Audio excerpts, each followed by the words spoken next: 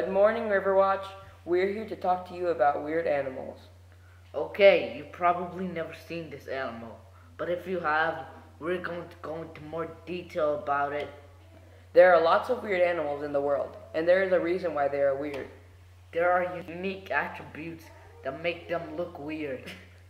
But they still have to be characterized into certain groups.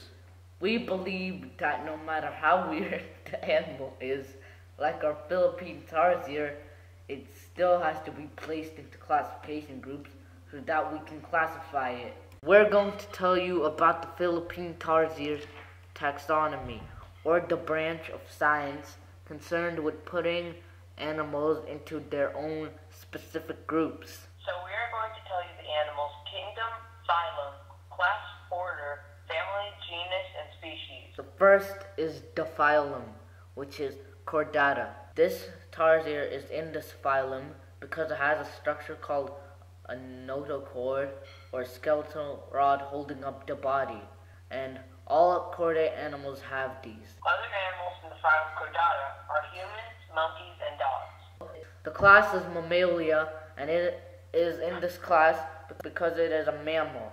It's warm-blooded, has hair, and other qualities that a mammal has. Other mammals include cats, dogs, rats, and whales. The tarsier's order is primates. Examples of primates are apes, monkeys, and the slow loris. The tarsier is considered a primate because it has certain teeth, a skull, and limbs that all primates share. The family is Tarsidae.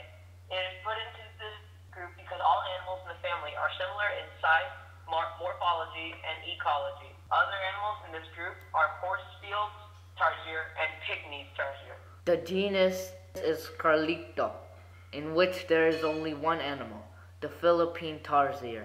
And finally, species is Sirista, but we have to say Carlicto Sirista because binomial nomenclature. This animal lives in the Philippines and Southwest Asia. To be more specific, it lives in islands such as Celebes or Sulawesi, Borneo, Bangka, Belitung, the Natuna Islands, and Sumatra. This animal normally eats moths, butterflies, orthopterans, ants, and beetles. Sometimes they even eat birds and snakes. They are also strictly carnivore. Now, for how they move.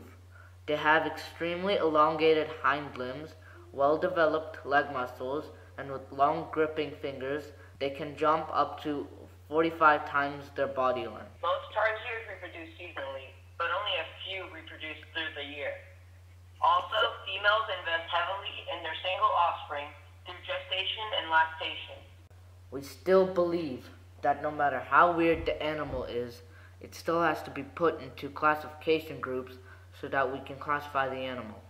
See, the weird thing about our animal is that it has huge eyes because a tarsier's eyes weigh more than its brain. But in the end, this animal still has other animals that are similar to it.